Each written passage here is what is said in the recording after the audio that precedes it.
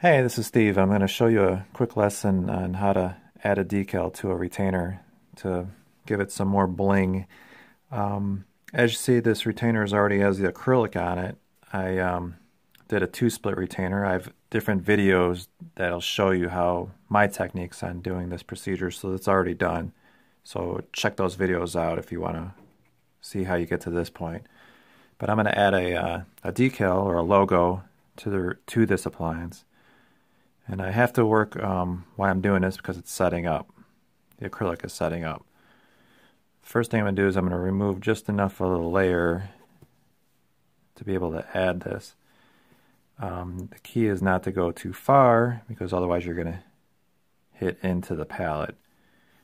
And also the key is not to leave it too thick because you'll have a thick retainer which is useless. And also if it's too thin, the color won't look right. It'll look too thin. So I know that I'm pretty close to the palette where I can start to see that my acrylic starts to look a little thinner. So now I'm going to go ahead and add my decal right down in the middle.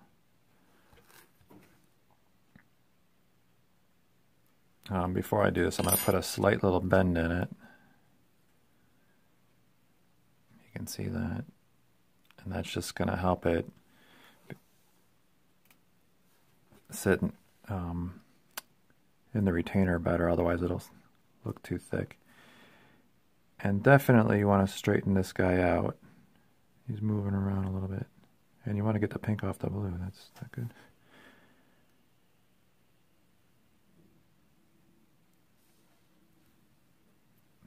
And you can slowly adjust them.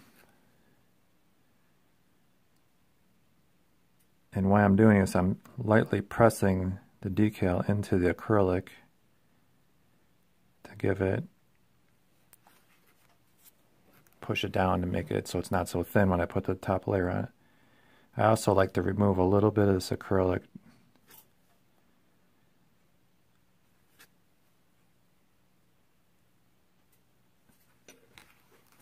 and now I'm ready to add a clear layer of monomer and polymer over the decal. The key is to work pretty fast at this and to not trap any air bubbles.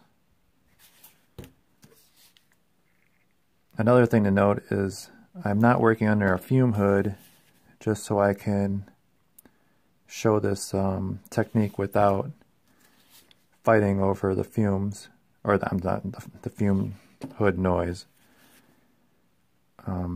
Typically you always want to work under a fume hood to avoid the monomer fumes for health reasons, obviously. So I build this layer up and now it's just about ready to go into the pressure pot. You want to make sure that there's no air bubbles.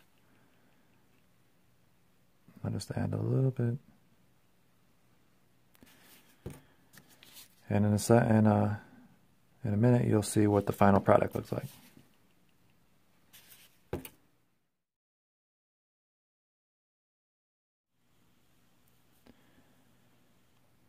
These are a couple other retainers I made with decals in them. I was going to do a little cross promotion. If you guys ever listen to 80s music, I also have a YouTube channel with me playing the piano and guitar. Those are my other hobbies, being a dental technician. I like to fiddle around with my hands a lot. It's a perfect career for that. And a lot of people I know who are dental technicians have the same hobbies. So you can look it up at, it's under Steve, S-T-E-V-E, Szara, S-Z-A-R-A. Check it out, leave a comment, and then that way I'll know that you got it from this link. Good luck with your ortho stuff, and talk to you soon. Subscribe, like, share. Thanks.